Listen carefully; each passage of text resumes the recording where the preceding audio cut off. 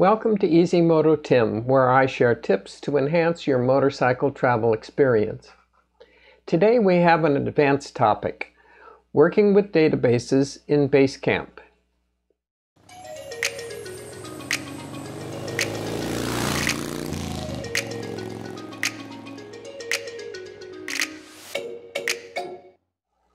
After using BaseCamp for a while, you may notice that your collection of folders, lists, trips, and routes is large.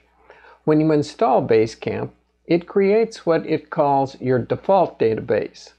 This is the database you've been using to store everything you've entered in BaseCamp. I think the major advantage of BaseCamp is that the maps and database are stored on your computer and you don't need access to the internet to use it. If your computer or hard drive fails and you don't have a backup, you'll lose all your hard work. Let's look at how we can back up all your hard work. Here we are in BaseCamp on my desktop. To make a backup, you just go to File, Backup. It opens an Explorer window and suggests a name. You can use the default, or you can add to the front of it the name of the database, which is default in this case. Remember where it's stored and click Save. So that's all there is to making a backup. Now I suggest that you save it on an external hard drive or on a thumb drive for additional safety. Beside the safety aspect of having a backup, there's another use for your backup file. You can use the file to transfer all your data to another computer. Assuming you have BaseCamp on a second computer, you can restore the backup to that computer. Just be aware that when you restore data, it will overwrite all the data in the destination database. Use of this transfer really is just for moving data from an old computer to a new computer. If you find that your collection of folders, lists, routes, and waypoints is getting unwieldy, you can create multiple databases to manage your work. For instance, you might want to separate your personal trips from trips that you create for your riding club, or you might want to keep the trips you show on YouTube separate from your personal trips. Let's look at how to create and use another database. We're in BaseCamp on my desktop, and we want to create a new database. I've already made a backup so we can restore if we mess things up. To make a new database, you go to Edit, Options, General, and in the middle of the screen you see a plus sign, a drop down, and a right arrow. We're going to click the plus sign and name the database Second Database, and we need to define a location for the database. And I'll browse to my documents and to the My Garmin folder. Now, it's important that you make a new folder under My Garmin. Each database goes in a separate folder. So I'm going to make a new folder and name it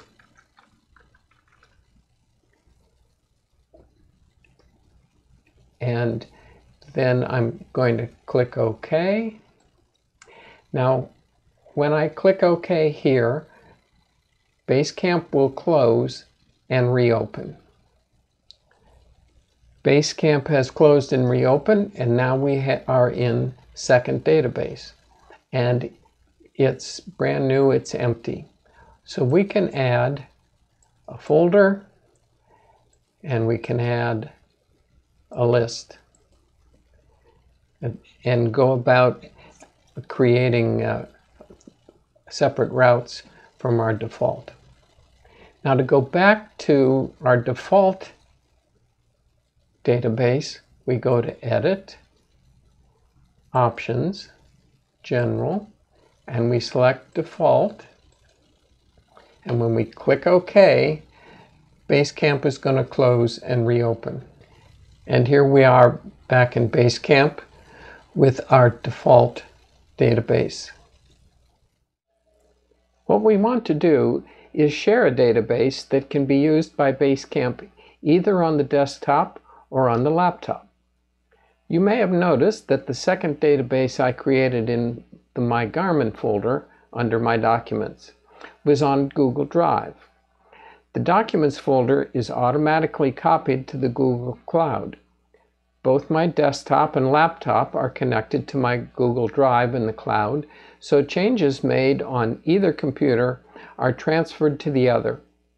This document sharing can also be done with Microsoft OneDrive or Dropbox or any other similar cloud system. Now I'm in BaseCamp on my laptop, and we want to connect to the second database that we created in the My Garmin folder. So we go to Edit, Options, General, click the plus. We're going to name it Second Database.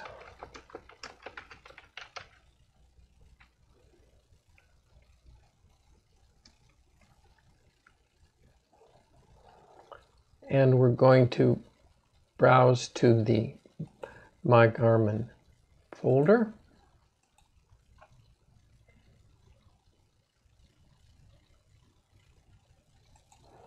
And this time, instead of creating a new folder, we're going to select the folder that we created over on the desktop. And click OK. Click OK.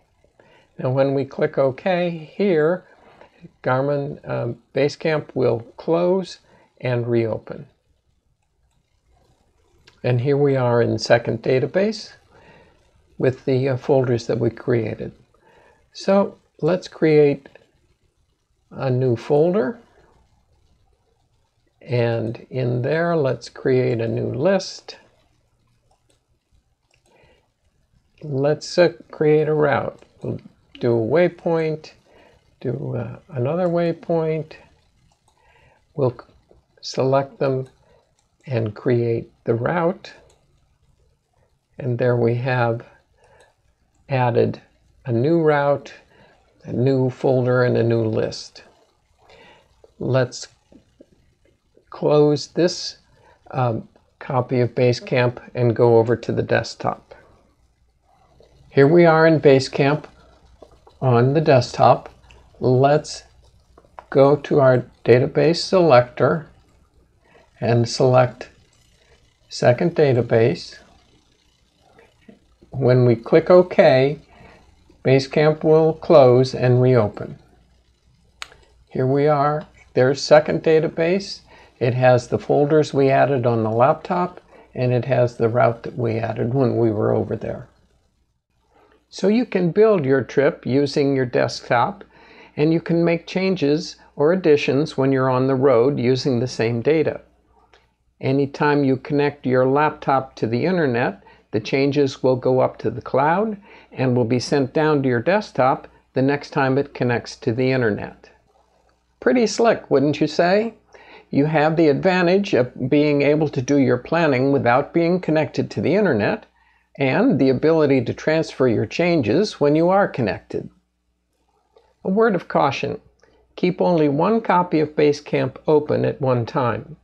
Keep BaseCamp closed on the machine you're not using, or the database changes might not be transferred.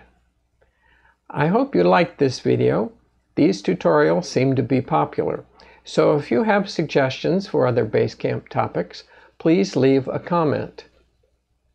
I'll see you in the next video.